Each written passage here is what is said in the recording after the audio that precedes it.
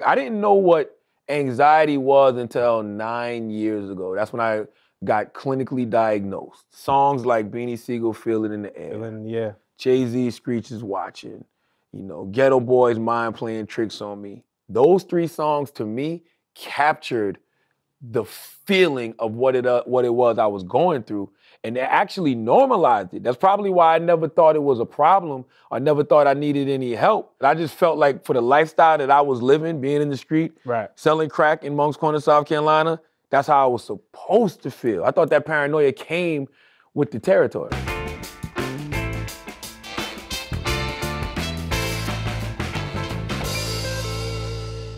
What's up, geniuses? Welcome back to For The Record, and I'm your host, Rob Markman. Now, today's guest is one of the top voices in hip-hop and black culture overall, man. Best radio show, my favorite radio show. Don't tell my other friends. But for real, he's on TV, and on October 23rd, he's going to be in your bookstores with his second book, Shook One, The Anxiety's Playing Tricks on Me. And man, I tell you, it's gonna be a bestseller. Hey. Charlamagne Tha God, welcome to For The Record. What's up, my brother? Chilling, brother, man. Rob's one of the few people I talk to like every day. We got a group chat, so. We definitely got a group chat. It's always some type of messaging going on every day. Yeah, nah, and you put it in the book. I didn't know if we wanted to keep the group chat a secret and kind of like our secret alliance. Like, this is where we really get to talk our shit when we don't want to go on Twitter. Absolutely. When it's like, and we kind of bounce ideas off of each other. Absolutely. Man. But I've always appreciated you. Always appreciated your voice. Thank you. Your insight. And then at the end of the day, just a fan of your work, man. Same here. You know the feeling's mutual. Yeah, man. So this new book, man, Shook One's Anxiety's Playing Tricks on Me.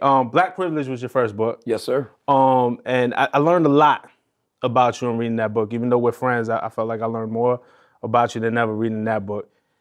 And with this one, I learned even more. There was things that you were going through. Like you said, we speak every day, that I had no idea. When did you decide? I feel like this is more personal than the first. It is. It's more. I would say it's more vulnerable. I think the first book. I've never had a problem being transparent. I don't have no problem sharing a story. Like I can tell you a story that happened to me, or tell you an experience I went through. But I think it's a difference between transparency and vulnerability. Because vulnerability is me basically saying how it made me feel, or expressing, just feelings I was going through based off some of the experiences I went through. So I think this book is more vulnerable. I guess that's personal. I don't know. Yeah. Nah, definitely. Why now? What made you want to write it? It's interesting, man. The publishers was coming to me wanting another book, right? And I don't ever move off money because we all know whenever we can tell in hip hop when somebody does something for the money. Right. The second something is always probably the corniest shit.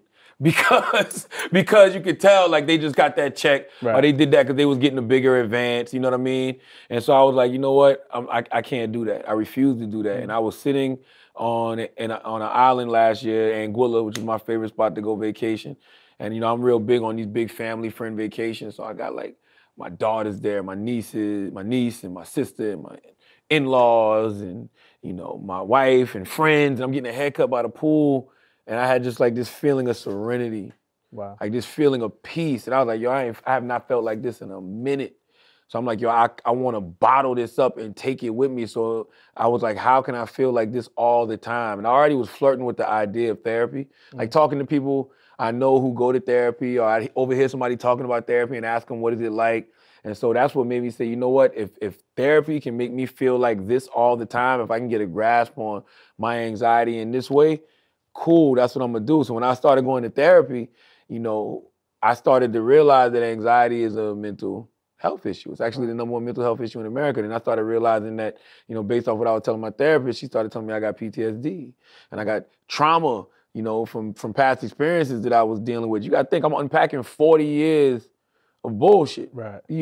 Stuff that I've never talked about in depth, stuff that I've always suppressed. Because, that's we from the hood. When you're from the hood, you feel anything that makes you feel any kind of pain or anything that is gonna make you feel vulnerable or soft or weak, you kind of like step on that. Like I'm not even dealing with that. I'm gonna marginalize that in my mind immediately. Right. And it's just like, yo, these were things that I was just finally opening up and expressing to the world. So I just decided to put it down in like the journal. And as I'm writing like journal form, I'm like, hell, this is the book.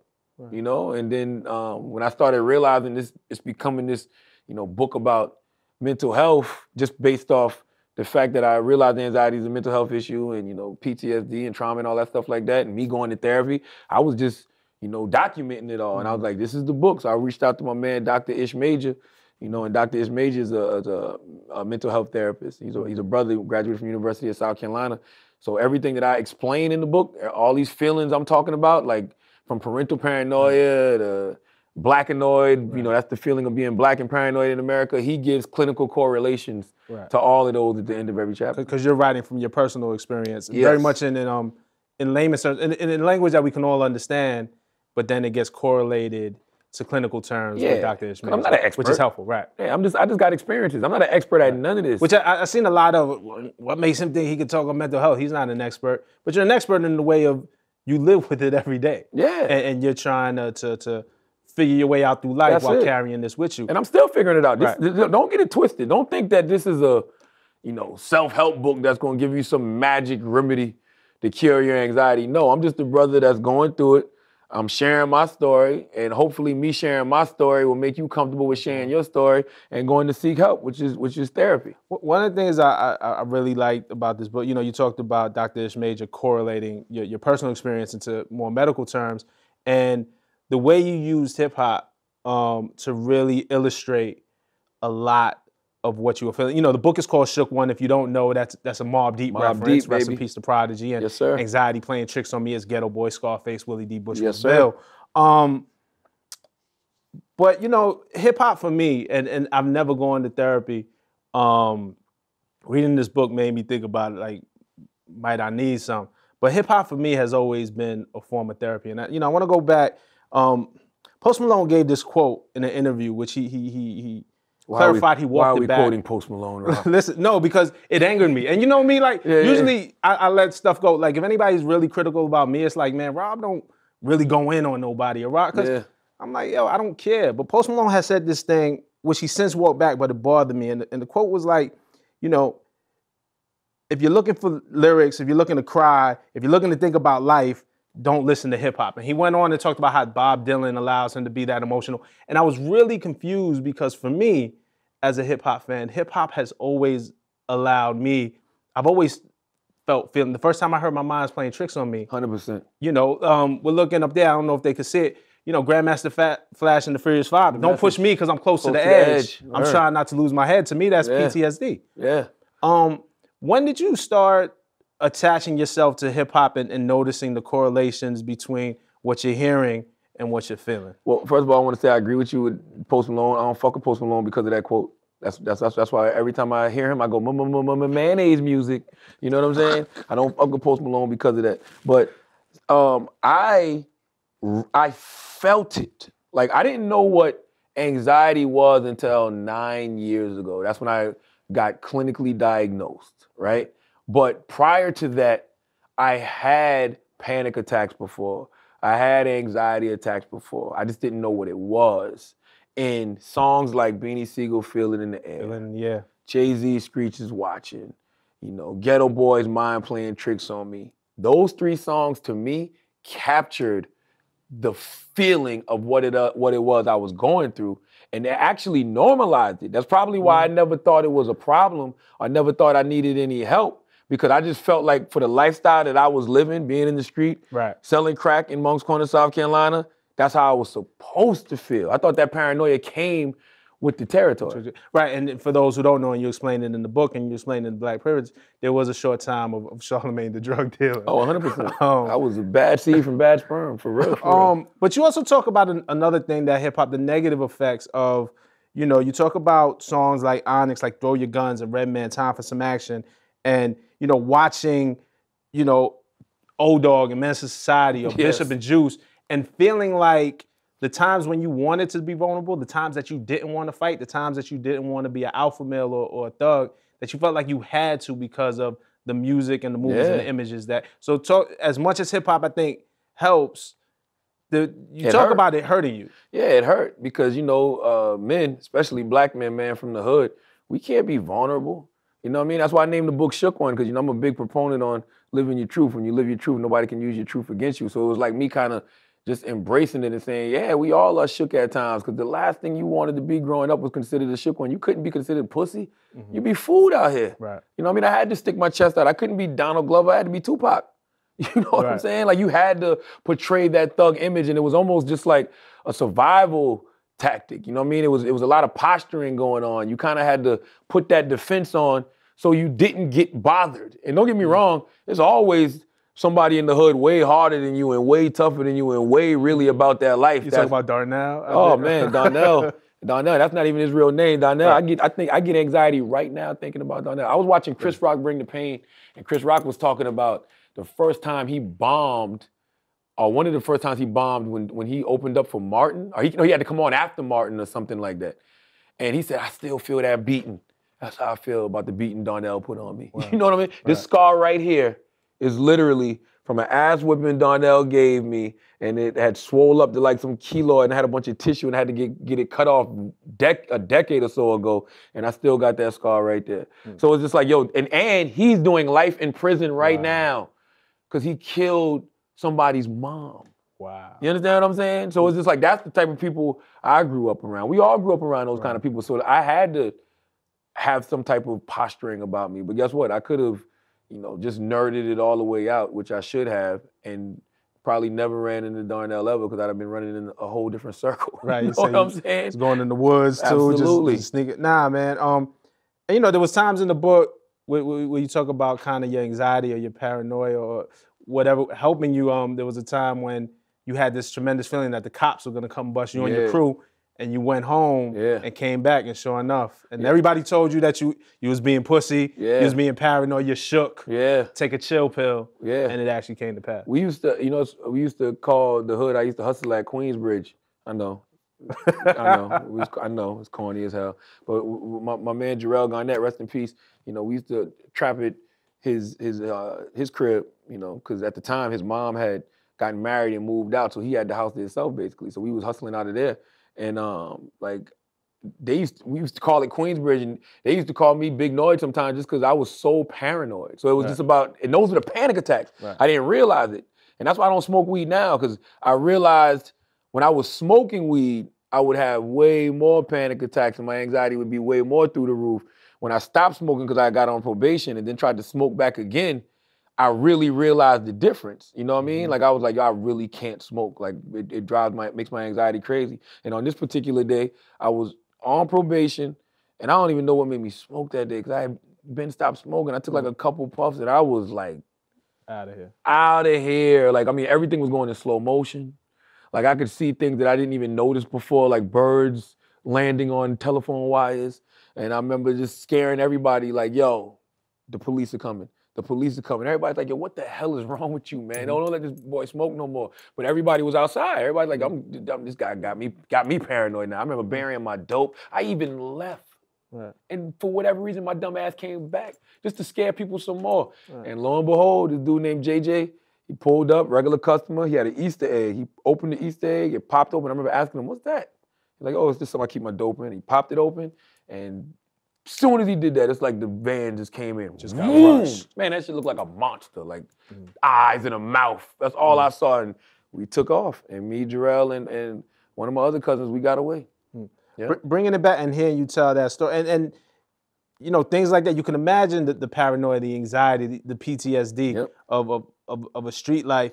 It reminds me of Scarface, My Mind's Playing Tricks on Me, because it's a dope rap song, it's descriptive, you can see everything he's saying, but it's like, man, he must have had to really go through that. I feel like you had to really go through that to understand what he was saying. He wrote the foreword in your book. What was it like working with Scarface? Because he took it a whole nother level about the experience of the black man in America, in the hood growing up, and why mental health affects particularly the black community as well. Well, Rob, we talk about this a lot, just being in the positions that we in, how surreal it is, because I'm a fan of Scarface. He's in my top 5. He's in my top 7. Right. You know what I'm saying? Like, I grew up, idolizing and worshiping him, and like, that's my man. Like, we talk, you know what I mean? We text each other, we call each other on the phone, so just to be able to, I remember thinking that, like, who am I that I can just reach out to Scarface and ask him to write the foreword of my book, and he said yes with no problem, you know? So it's just like, you know, Anxiety playing tricks on me, to me, is the greatest hip-hop record about anxiety ever, and I didn't even realize that till I got older.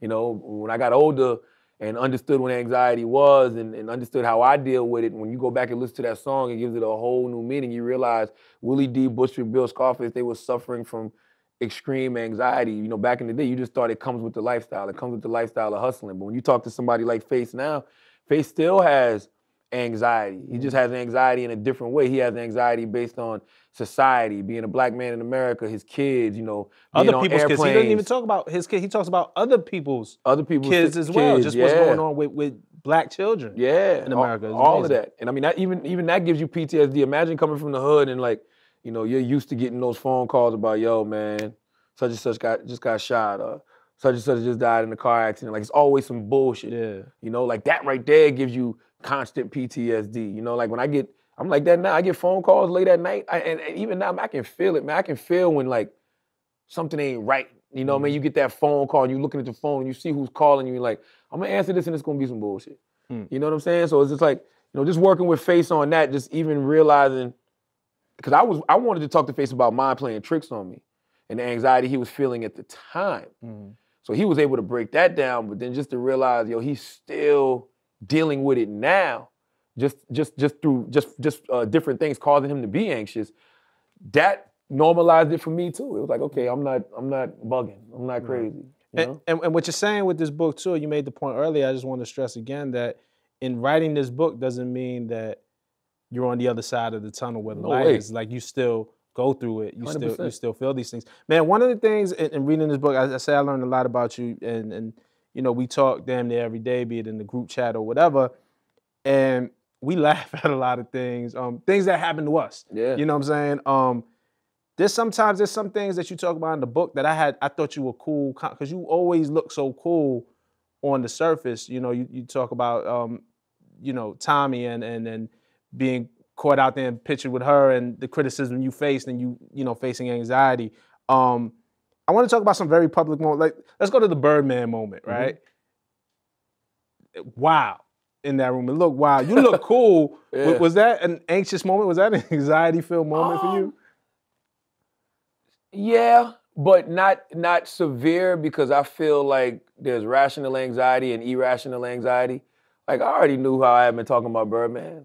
Like, I'm aware of the things I've said about Birdman, you know? So a few weeks prior, you know, Malcolm from Universal had hit me, and he was like, yo, Birdman wants to come to the show. He was like, he called me at 4 a.m, which isn't, you know, unreal, because I'm up at that time. Yeah. So he was like, yo, Birdman wants to come in a couple weeks. He just want to make sure you're there. He told me the date, and I'm like, yeah, cool.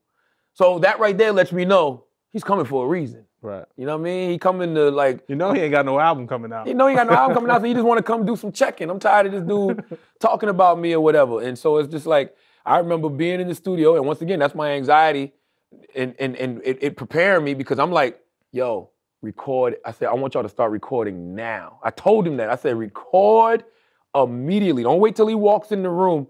Start recording now. I don't know what even made me say that. I just was anxious. I'm like, and I'm watching him outside the glass, and he's pacing back and forth, and Eminem, I promise you, Eminem Lose Yourself was playing.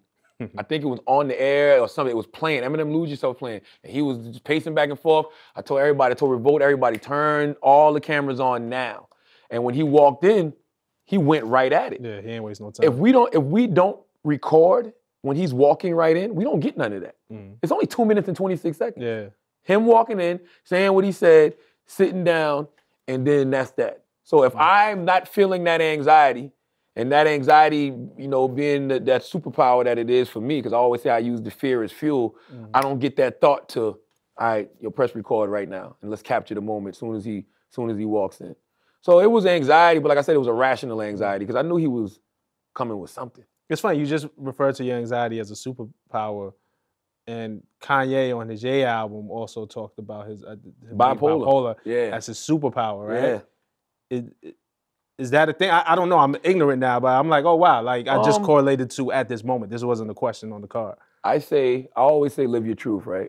It's the Eminem and 8 Mile theory. You live your truth so nobody can use your truth against you. So whatever somebody could say about you that could possibly, you know, hurt you in some way or be considered an insult, you know, you own it, you embrace it. So for me, the reason I call it a superpower is because I do use that anxiety, that fear as fuel.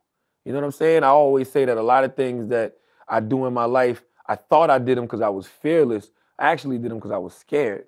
Like when my father said to me, if you don't change your lifestyle, you're gonna end up in jail, dead, or broke sitting under the tree somewhere. Like that scared me. The broke sitting under the tree is what you talked about that a lot, right? Yeah, because that was the option I saw the most. You know, after a while, I started to go to jail myself, and people around me went to prison for 5 years, 10 years, stuff like that. And then a couple of people around me actually got killed, you know what I mean, or died in car accidents, stuff like that. And so I started to really see like, oh shoot, what my father was saying was true. So if I don't change my lifestyle, I'm gonna end up one of these three things. And being broke sitting under the tree is what I saw majority of the people from my hometown doing. So that scared me to change my lifestyle. So that's what I say. I use the anxiety, I use that fear as fuel. Let's go to another moment. We keep it in the Cash Money family, but less tense than that Birdman situation. It's your birthday this year. I remember this because I texted you. It was midnight. I texted you, "Happy birthday." Yeah. And we're listening to Scorpion. Scorpion comes out the same day. Same day, June 29th. And I'm up to Sandra Rose. As I'm texting you happy birthday, Sandra Rose is playing. It's literally as I was texting happy birthday, Drake says like Charlamagne, I see the light in the darkest patches. And I said, oh shit. I loved it. That's a shot. That causes a little bit of anxiety only because your social media feed blows up. You know what I'm saying? And your phone blows up. So I'm thinking, in my mind, when stuff like that happens, something happened. And I don't know what that something could be. Right. You understand what I'm saying? So it's just like, when I saw that initially, I'm like, oh, all right, that's light. You know, at the initial thing, it's like, why is everybody texting me? Why is everybody tweeting me? And then when you hear it, you're like, oh, that's nothing. Right. Like, you know, you get those all the time. So you get those all the time. You thought Sandra Rose was crazy. Back to back was crazy. That morning was nuts. But that was a good. I might send bottle to Charlamagne. No, he sent the bottle. But I woke up because remember he did that in the middle of the night. Right. And we didn't know that was coming. We didn't know it was coming. We knew Drake album was coming. Right. I didn't know I was gonna be mentioned on it. But back to back, I woke up literally with like hundreds of text messages and people telling me like, go to like somebody one of our mutual friends sent me a crazy text that I thought something was really going on. And I didn't know what it was. But then I'm like, oh, shoot, he said that? Like, so, yeah, that was different because we didn't know that was happening. So when you wake up to 100 text messages and 5,000 unread messages on Twitter, you're like, yo, what happened? Did somebody die? You know what I mean? And then you realize what it was, and you're like, oh, okay. It was funny. I remember one time when I was at MTV, we did the Hottest MCs, and Pusha T didn't make the list that year, who is one of my favorite rappers of all time, and a friend of mine. And he was doing an interview, I guess, in the UK. So they said, oh, Pusha T going in on the Hottest MCs list. So I just seen those tweets, and I'm like, fuck, damn, I got to go against Pusha right now. See like, I don't want none of this, but I was ready. So I was like, before I react, let me listen to what he said first. And he ain't say none of the shit that Twitter's saying that he was saying. That you know is the problem. That's the other thing that gives you anxiety now because social media, man, social media is creating so many illusions. There was a whole chapter on social media, which I started, you know, when I'm not as bad as, I don't pee with my phone in my hand. You know what I'm saying, what you talk about in the book. But you kind of went through this checklist of like weaning yourself just off your phone in general. But a lot of the stuff that you were saying, waking up and the first thing you do is check your phone. I do that all the time. My phone is always in my hand. It started to make me think. I never thought I had a problem or seen anything in my life as problematic. And reading this book, it made me just like start to just do a self-check. Like, hold on, can I be living better? Is there a healthier lifestyle for me? Yeah, because we don't come from that, Rob. Yeah. We come from praying. Right. You know what I'm saying? Waking up praying, thanking God for another day of life. Like, what have we become? Right. When we reaching for our phones before we get on our knees to thank that higher power. You know what I mean? So for me, when I wake up in the morning, I don't touch my phone. I pray. I read my daily affirmations. You know, and when I get in my truck and I'm riding into work, I'm either listening to some 90s R&B or Oprah Super Soul conversations or nothing. You know, just getting my mind right. You say that in the book. So your quiet times is a lot of times they say there's studies when the best ideas come is when there's nothing. Always. In the shower. That's why people I get my ideas in the shower. I get my ideas when I'm driving, and you know I'm not listening to no music. I get my best ideas when I'm like on vacation, just sitting on the beach doing nothing. You know what I mean? I get my best ideas when I'm just laying in the bed, staring at the ceiling, like, cause we're constantly on. Right. Like we're naturally anxious people just because of social media nowadays. Like our phones are like buzzing and we're buzzing too. Like it's like your phone texts right now, you just sometimes you feeling for it because you just want to feel that buzz, or you just want to see if somebody texted you or tweeted you. Sometimes I feel a phantom buzz where it's like my phone's not even buzzing. I'm like, it's crazy. Oh my God, that's the United States of anxiety we're in. I want to talk to you about, let's go back to music a little bit, because I think we grew up in the era. I think right now we're in a space where there's this emo space where a lot of artists are talking about mental health and how I feel is a lot of artists have the freedom to do that, where maybe when we were growing up they didn't. And even though, like I said, we had the Scarfaces, we had the Message, we had that, we had Pop. Listen, the only song that made me cry to this day, and I always say it, is Dear Mama. The first time I heard Dear Mama, my parents had split. My mom's left. And my brother was crying, my little brother was crying. I felt like I couldn't cry because I was like, man, somebody gotta stay strong. Like everybody here is crying. Next day I'm in my room by myself. Angie Martinez comes on the radio. We're gonna play the new one by Pac, Dear Mama.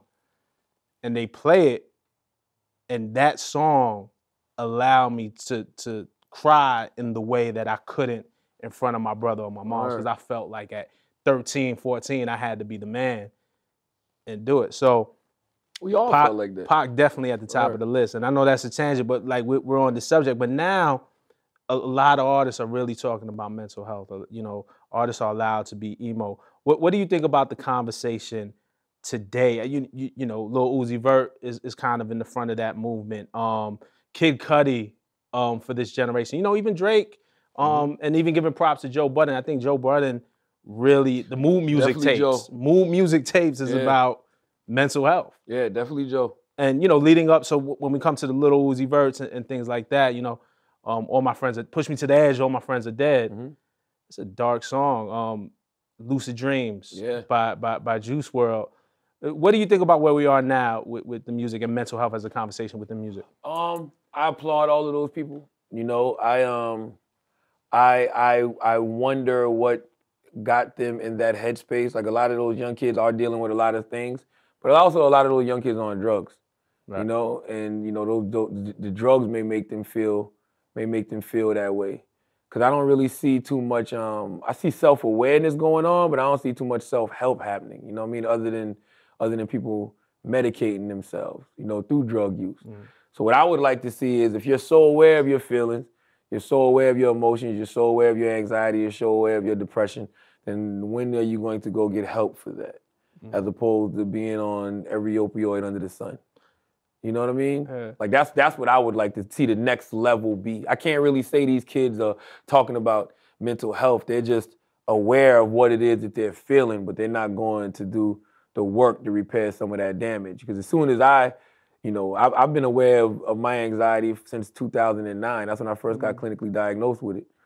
But last year is when I first started going to get help to try to get a handle on it. Because it just became too much, you know what I'm saying? Like the more your lifestyle increases, you know what I'm saying? Especially in this business, you know what I mean? The more your star rises, so to speak, or the more money you make and the more things that you're responsible for, you know, the more you're a target.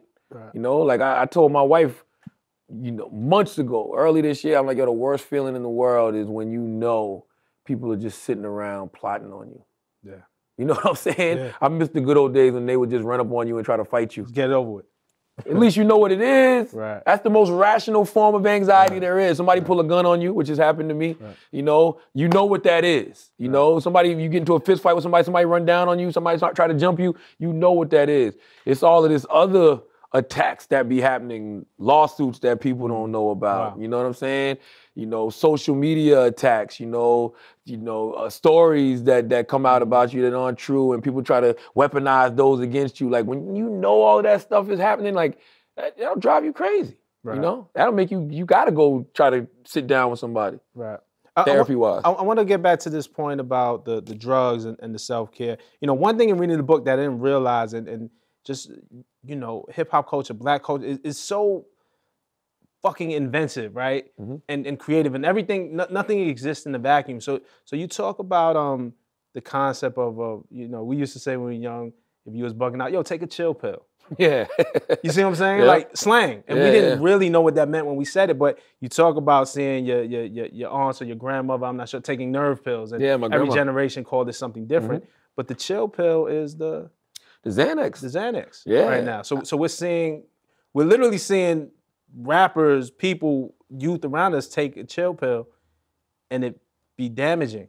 Yeah, because they take it too much. Right. You know what I'm saying? Like I got friends who battle with anxiety and deal with depression, and they are on Xanax and other stuff, but they take the right amount. I got friends who have panic attacks before they get on a plane and they were afraid to ride planes, but they take, you know, some Xanax or something prescribed by the doctor. They take the right amount and they good.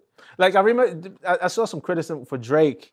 I think it was on Sickle Mode. He was like, "Oh, it took half a Xan, 13-hour flight, and I'm out like a light." And people were like, "Oh, he's promoting drug use," and it was like, no, he's kind of talking about it the way it should be done. Right. Like it took a half a Xan. That's probably what the doctor prescribed him to take. Right. Drake may deal with anxiety. We don't know. Right. Like, listen, man, some of the biggest performers in the world deal with anxiety on a high level, but that's why I say it's such thing as rational anxiety and irrational anxiety. It's the irrational anxiety I'm trying to get a hold of. The irrational anxiety is when you got those thoughts that are running through your mind and you don't know where they're coming from. Like, why am I all of a sudden bugging out? Like last week, Angela Yee did in her front page news, she talked about some kids, some human trafficking going on in Michigan. Right. And they found a bunch of girls somewhere or something. Then I got on social media and I saw Skills repost somebody in Virginia some woman talking about some guys kidnapping women in Virginia for human trafficking. Right. And I'm like, yo, my daughter 10. I got 3 daughters, you know what I'm saying? I'm thinking about my daughter on the way to school, and I'm like,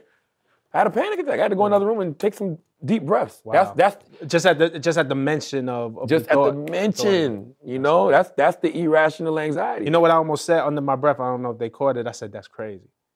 And I think we got to kind of stop that. And I caught myself as I said it because you don't mean it. You know what I'm saying? Like, this doesn't make you crazy. This isn't, you know, it's something that we go around. It's life.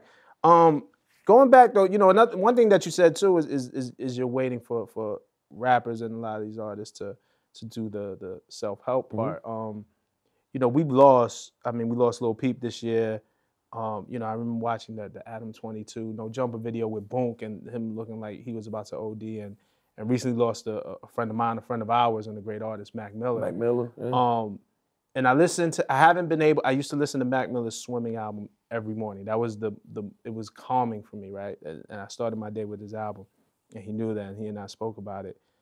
And I haven't been able to listen to it since he passed. I'm just not ready yet. But he did have a song called Self-Care.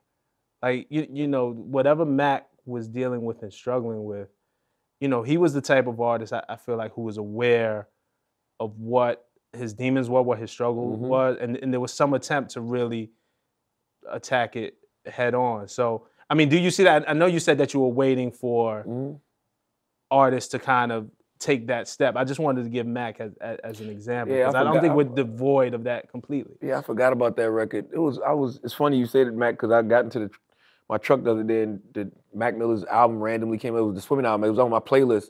I forgot what song popped in, but I did the same thing. I had to fast forward. I couldn't even listen to it. I went to the next song.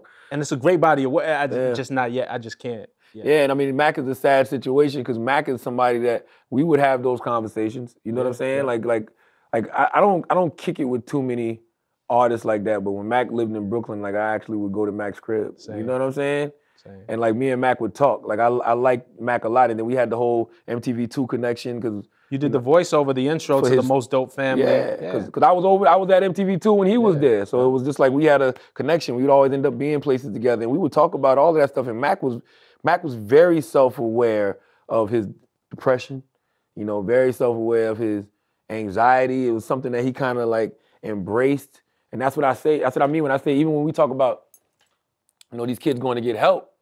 It's like, yo, we talk about self-care. What was self-care to Mac? You know, or self-care to any of these kids? Are they going to sit down with a therapist?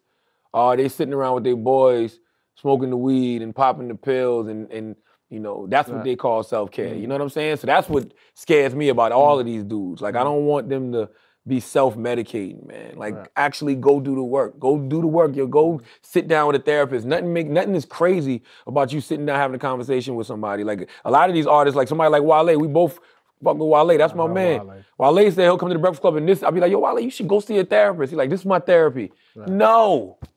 Go see a therapist. So I hope that with this book, I hope that people read it and be like, yo, there's nothing wrong with going to sit down and talk to somebody. That's why I even get not upset, but as many trends as Jay-Z has set. You can listen to Jay-Z now. Watch his past couple of interviews, whether it was the Rap Radar joint with Elliot and B. Dot or the one he did with I think it was the New York Times. You can tell he's been in therapy. But he's talked about it. But not enough. Right, okay. You know what I mean? It's been mentioned. He doesn't talk very. He might have did two. I think in the 2 interviews he did mention it. But you'd like to see him go deeper. Yeah, just a little bit. You know what I'm saying? I'd like to know just a little bit more of the process that he went through. Because we're talking about people that are supposed to be the most, historically, we've looked at them as the coolest, most confident, fearless people in the world. You know? And not saying they aren't all those things, but it's different things that scare you at different points in your life, or different things that put you in different positions in your life that have to deal with them and handle them differently. What made Jay-Z sit down with a therapist? Go to the therapist. You know what I mean? I would love to hear the backstory behind it all. I think that could benefit a generation way more than him telling us to take off our jerseys did. Right. You know what I'm saying? You know, one of our heroes, one guy that we looked up to musically and still look up to musically, I believe, but hip hop is confused about is Kanye West. And you had an interview with him this year, which was a really poignant interview. We talked about it. It felt like it was the most clear, and even the things that he talked about that I didn't agree with during your sit down with you and him is like, okay, I can kind of see where he's coming from. And I wanted to understand where he's coming from. In your book, you talk about being anxious about that interview, about the things of how we're gonna edit, color correct it, where is it gonna live? Like, you were very anxious in that way. But you said Kanye you believe, was anxious in a different way, which led to the TMZ interview, which then spawned the slavery was a choice comment. Talk about that. I feel like, I feel like when you got two people who both have anxiety and two people who are always trying to control situations, which is something that I realized you can't do a long time ago. That's why I really believe in the serenity prayer. God grant me the serenity to accept the things I cannot change, courage to change the things I can, and wisdom to know the difference. Like, there's no such thing as a perfect rollout. So it was just funny that we taped that interview mid-April and we're just trying to figure out how to roll it out, going through the edits of it, me saying, nah, put this back, him saying, yo, I want to take this out, like different parts of the interview. And then finally the interview coming out on May 1st, which was the first day of Mental Health Awareness Month, which lets me know the universe is always conspiring. Because you didn't plan for that to happen. Not at all, you know? So it came out May 1st, and then he went to TMZ because he was just, I don't think he understood how the interview was gonna be received. Like, that wasn't enough for him. You know what I mean? Because like, you're going back and forth, wondering how I'm gonna present this, how I'm gonna present that. It came out, people listened to it, they got an understanding of where he was coming from, even with the Trump stuff, you know? And then you went to TMZ and ruined it all, you know what I'm saying? So I just think it was the anxiety of that interview coming out, him not knowing how it was gonna be received, and you know what, maybe even him forgetting that the interview was coming. I'm serious. Like, maybe him forgetting the interview was coming, like it was almost like he was reacting to something that hadn't even happened yet. He didn't know how exactly the interview was gonna be received. He's probably used to people pushing back. So he didn't know how it was gonna be received. So he goes to TMZ defending himself against something that was received well. You know? So. You know, his album, Ye, and not that you're his doctor or his therapist or know exactly or everything that's going on with him, but you know, he makes the album cover in the last minute. I was in Wyoming. You were in Wyoming, you had to leave early.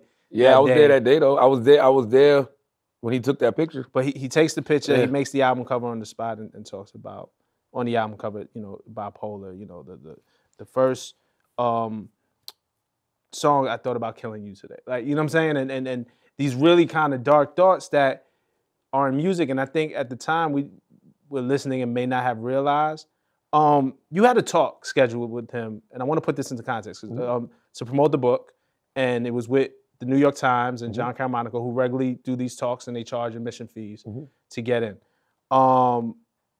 And you guys canceled the talk because you thought it would be counterproductive at this point. What led you to that? Because I mean, you were trying. I know you were excited about it. Again, it's Kanye West. There's a world where it could have been a very productive conversation that people could have got something from it or better understanding about themselves. At what point did you realize that that was going to be counterproductive and you had to pull that off the table? I realized right after he met with Trump at the White House, because I understood then that the narrative, whatever narrative we was trying to push, which was the narrative of mental health, just trying to eradicate the stigma. And I thought that Kanye was such a perfect person to talk to because in every interview he did, he talked about it, but people just kind of breezed by it. Like, I even when I was talking to him, I was like, wait a minute, so you're bipolar and hold on, you on medication, what you on? Like, we talked about it, and it was one part we actually had took that out, and I was like, no, you have to leave that in. The reason you have to leave that in is because you're gonna help other people that are going through whatever it is that you're going through. So when I saw him do the interview on TMZ with Harvey, he talked about not being on his meds no more. And Harvey just kind of like breezed past that. And I was like, see, the conversation we need to be having with Kanye is about mental health. If I'm being open about my mental health, he's being open about his mental health, we can sit down, have John there, and just have this beautiful conversation about the experiences that we're both experiencing and how we're dealing with it. But then when I saw him do the interview with Trump, he was like, yo, I'm not bipolar. He got misdiagnosed and he was just suffering from sleep deprivation. And, I was just like, that's something he gotta go figure out. Right. You know what I'm saying? Like that's something he gotta go figure out. Like, I can't have him up on this stage and we trying to have a conversation about mental health, but you just said last week you're not suffering from anything, And then just everything around it with his political views and all of that, like those don't bother me. I just know that if you're any type of journalist and you're sitting there talking to him, you have to ask him about that. So that would have been the whole conversation. That would have totally distracted from whatever discussion we were having about mental health. So I just felt like it would be counterproductive to put him on that stage in his current mind state. Right. That's all. Yeah, I was just thinking about him the other day and just really hope that he's all right. I know he's sensitive to just the vibrations out there and even canceling Kanye. Like, I don't know, man. I just want Kanye to get better, man. I mean, the funny thing about Kanye, and I keep telling everybody this, is like, I never was like a huge Kanye West fan. Like I like Ye, you know what I'm saying? I recognize his greatness. I love College Dropout, Late Registration, Graduation, My Beautiful Dark Twisted Fantasy, great albums. But like, I love Jay, I love Scarface, I love Ghostface. You know what I mean? That's what I'm into. I love Killer Mike. That's the type of stuff I'm into. T.I., Jeezy. But I always respect Ye. But the thing about Ye is, this is who he is. When everybody's going left, he goes right. Historically, we've seen it. Historically. It's just now he's really going right. Like, you know what I mean? Like, MAGA had right. Right. But he's always done that. When everybody's doing the street stuff, he's the guy come through with the pink polo in the backpack. You know what I'm saying? Like, he's always the one that's going totally against the grain. So it's just kind of like, yo, if you loved Ye then for that, this really shouldn't stop your love now. You don't have to like it. Right. You don't have to agree with it. But you gotta admit, this is classic Kanye. Yeah, it's definitely classic Kanye. I don't know if it doesn't stop my love. It doesn't inspire hate out of me for him. It doesn't inspire, like, I don't like it. I don't love it at all. I don't hate him for me personally. Like, I'm just like, all right, cool. I'm gonna sit this one out. Yeah. Because I don't know what's going on. And even I don't hate him. Even with him, when we talk about mental health, like, you trying to eradicate the stigma of mental health in our community. What if he really is going through things? That's what I think about. Like, you talk about the stress of waking up and seeing what your social media, 100 mentions, 1,000 mentions, whatever.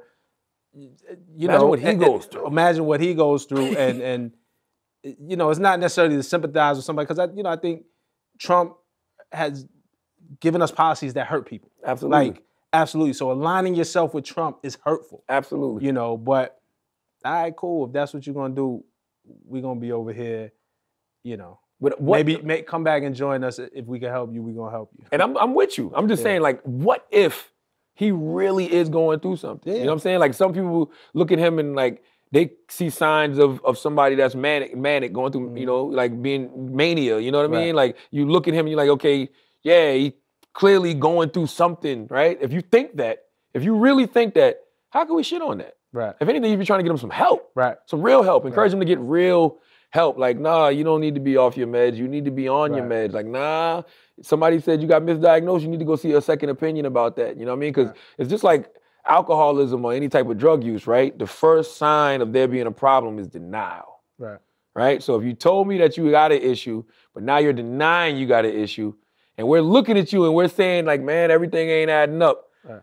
It's kind of hard to, like, why are we shitting on that? Right. As opposed to like trying to go get him some real help. I agree with you 100%. You know?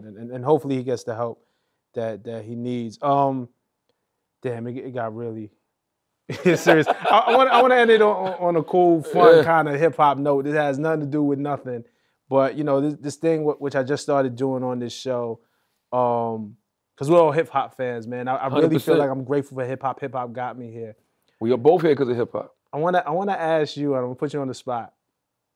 I want to ask you the verse, any rapper, any song, that at any given moment you could rap at the drop of a dime. You just know like the back of your hand. I mean, now I'm gonna challenge so many.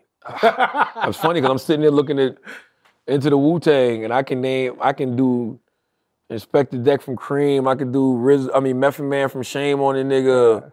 That was my favorite verse to do. Your razor, hit me with the major, the damage, the clan, understand it, be flavor, gunning.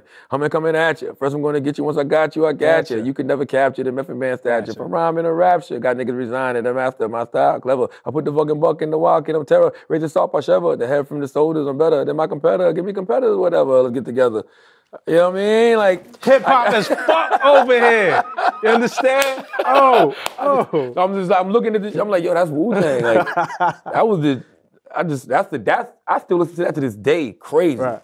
First of all, that was hard. Like that was dope. I just want them to. Those are the kind of rappers I used to like. Right. I mean, I still love Charlamagne Tha God, 5%. Yeah. It makes sense. But Meth was like an acrobat. See, that's what I talk about when we talk about rap. Anybody can, anybody really can rap.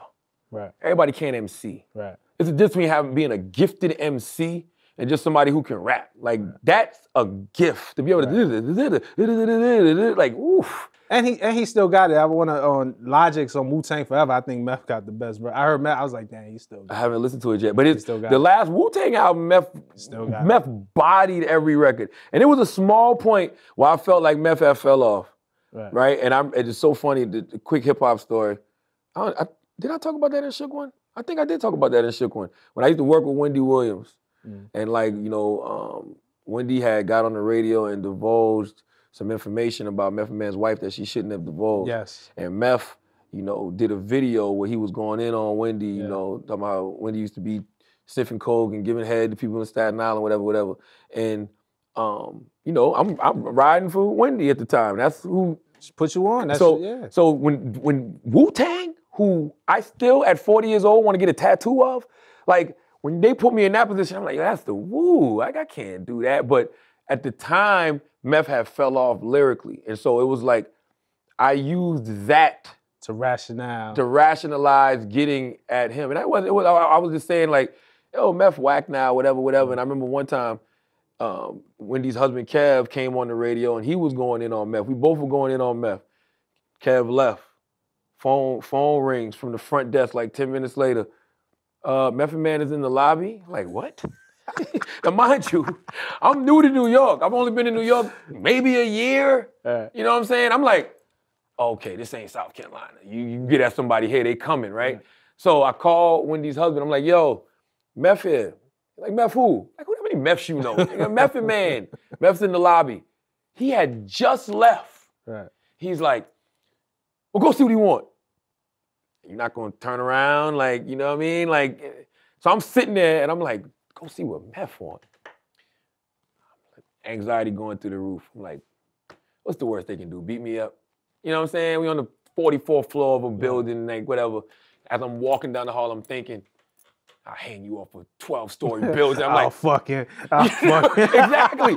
So I go in the lobby, and it's funny now when me and Meth talked about this on the Breakfast Club. When I walked in the lobby, I saw Meth, And in my mind, Meth was there with two of the most craziest looking dudes I ever seen in my life. Like them dudes you saw in the Train on the Bring the Pain video. Right, that's who was with him, right? In my mind. Right. He told me later on, he was like, that was my driver and somebody else. You was hallucinating, whatever. So me and Meth sit down, we talking, and he's like, yo, you said I used to be one of your favorite rappers. You really think I fell off? I'm whack now? I'm like, well, I'm gonna get beat up anyway. So I'm like, yo, you used to be one of my favorite rappers, but now you have fell off. And I quoted one of the lyrics. I'm like, yo, I quoted Some Shame on the nigga, and I was like, you went from that to saying like I'm the one like Tracy McGrady. Right. Meth looked at me and Meth said, I respect that. Straight up, and gave me a pound, and it's just like, all the anxiety just dropped to the floor. And then he was like, just tell tell Wendy them, they're gonna have to, I'm gonna see them soon, you know what I mean? And I don't even think he was on no beef. He was just like, I want to know who gave her that information so I can go sue the hospital, you know? So that's just a story of hip hop anxiety, I guess. I don't know. That reminds me of my Mano story, but we're going to save that for another day. Maybe I'm going to save that for the book. But Charlamagne Tha God shook one anxiety playing tricks on me. Yes, sir. Out October 23rd? Yes, sir. October 23rd. You can pre-order now at seethebook.com. If you're watching this past the 23rd, just go to your local bookstore and grab it, man. Man, and I tell you, to be a bestseller. Yes, sir. Shout out Rob, to Jay. thank you, my brother. Peace, Love, man. Peace.